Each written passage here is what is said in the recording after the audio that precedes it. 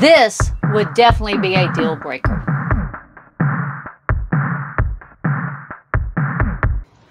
So we have had several people ask us for advice on buying an RV. And we are by no means experts in this area, but we thought we would share with you what has worked with us because we felt like we got a pretty good deal. So we thought we would just share for you what we did and how it worked for us. Yeah, we want you to think about these things. These are things that we've learned when we bought, things we picked up from other people, and we just want to share with these tips with you today. So consider these tips before buying your next RV. So one thing you really need to think about when you're purchasing an RV is take your time. Yeah, don't get in any kind of a hurry. It actually took us 9 months to a year to find and purchase this RV. That being said, my husband is a research guru. He is going to research anything we purchase until there's nothing left to research is what he's going to do, which has really helped us. Even though it's quite irritating, it has really helped us because I'm the impulse buyer. I'm like, let's just go get something. And he says, nope, we're going to research it and he's going to look it up and read everything about it, all the reviews, everything. I've told her numerous times I was putting her life to teach her patience. Yeah. True. So true. But check around. The people that have made the biggest mistakes are the ones that rushed into it. And speaking of research, research is something you really need to do before you purchase your rig.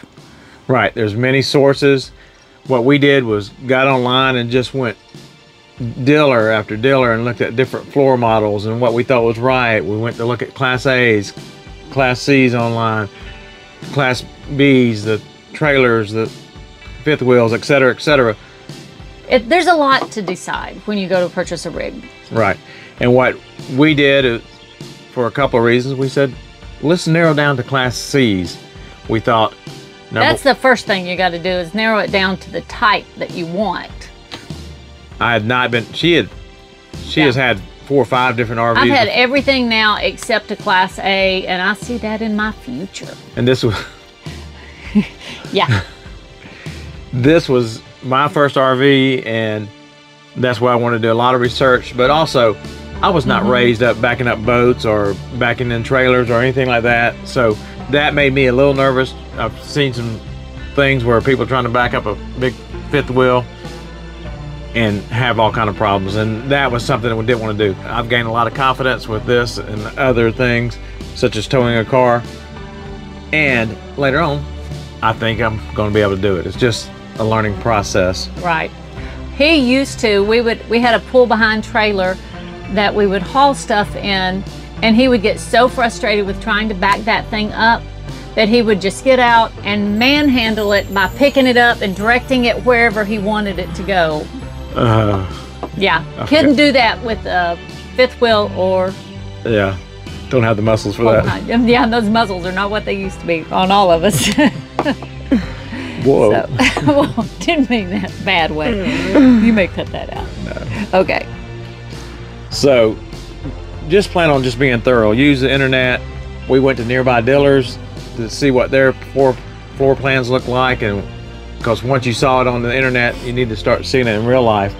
And we told them up front that we were just doing research, and so they weren't real pushy with us. So do that. And what we kind of suggest is try to determine what kind of floor plan you want, and then look at several different brands, because most brands will have a similar floor plans. And that's something we'd really suggest, because if you dead set on one brand, then you're gonna miss out on other opportunities to maybe get a better rig.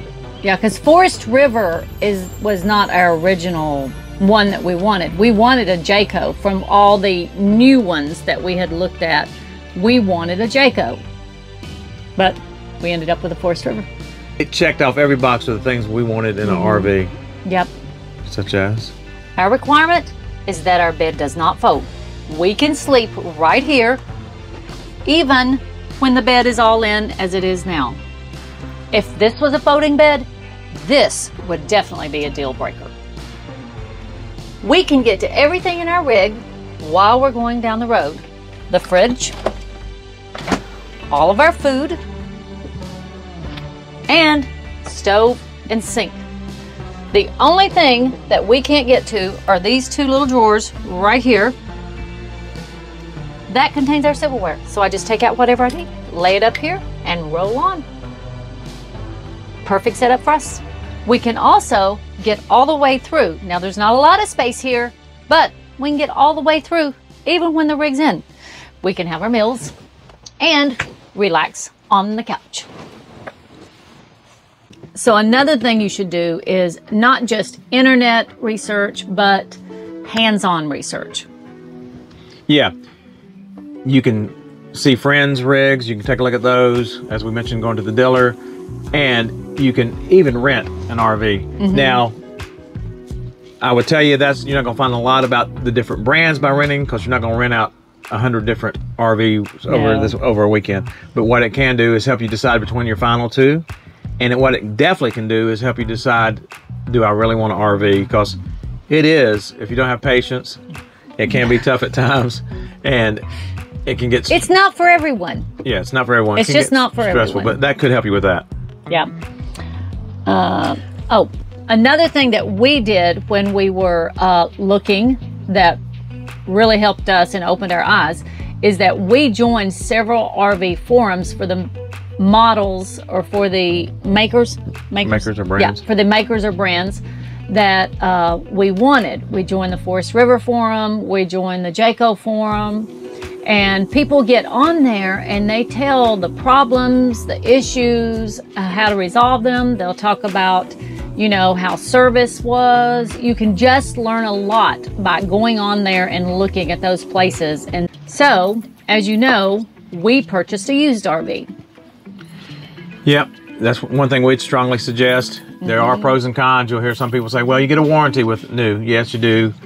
You also get more bugs with new. Read those forums, listen to those people talk. You'll see that first year is when there's so many bugs, so many issues, so many problems that got to be worked out. Yeah. And so there's a long period of time that people aren't even in their rigs because it's back at the dealer or back at the factory getting things fixed. Ours was 4 years old when we bought it. And so the person before us had already worked out all those issues. Now we do have an entire video on new versus used and one compared to the other. So we'll just he'll link that video somewhere. And if you're interested in that or have questions about it, you can go watch that. And we're now talking about another point is private sellers. You have a choice of going to a dealer and getting a used vehicle, or you got a choice of getting from a private. And sometimes it's just a matter of where you find what you're looking for and where you can actually get your hands on it. Right. But if you can find a private seller, a lot of times they're maybe going to throw in things that are made just for that rig. And if you're buying from a private seller, if that's the direction you're trying to go into, because you can typically save a little bit of money, because, you know, dealers have to mark them up. There are several places you can look. You can look for RV Trader, where we got ours.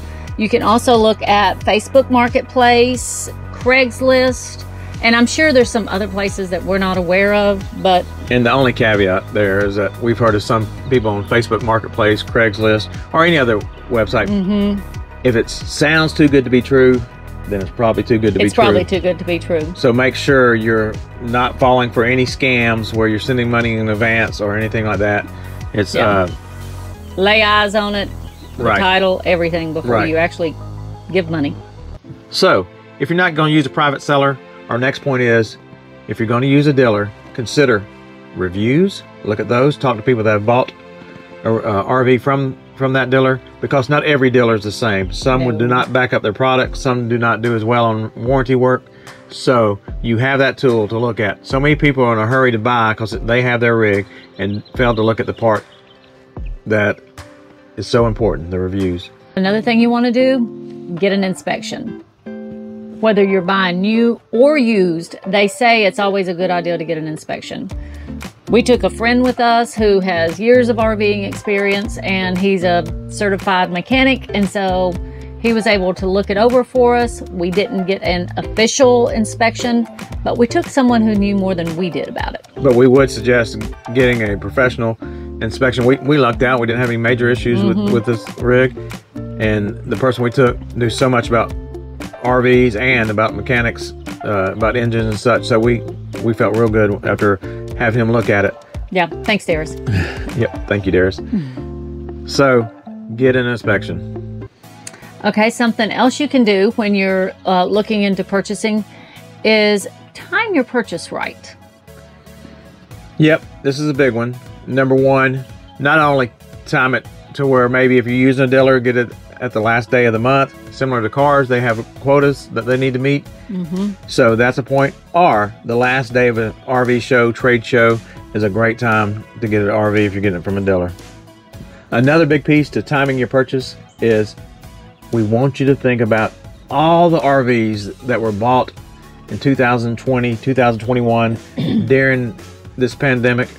Is those people have had those rigs for a couple of years, now add high gas prices that are keeping so many people at home. There are going to be a lot of people selling RVs soon. Yeah, that's the prediction at least. Yes, so many reports are saying within the next year there's going to be a flood on the market. Maybe not a flood, but there's going to be a lot more RVs out there, especially used, lightly used RVs, and you'll be able to get a great deal. Yeah, if you're looking for one, that might be a good time to make your move on one. Yep, and that's another reason. Have a little bit of patience and use that time, 9 to 12 months, to pick out the best rig for you. And just like there's no perfect home, there's no perfect RV. No matter what you buy, the minute you get into it, you're going to go, oh, I wish this was different, or I wish that was different, or I need a little more space here. Yeah, we've known or seen several people that have gotten RVs and within 6 months traded it out and got another one. You talk about losing so much equity, losing so much of your value. Yeah.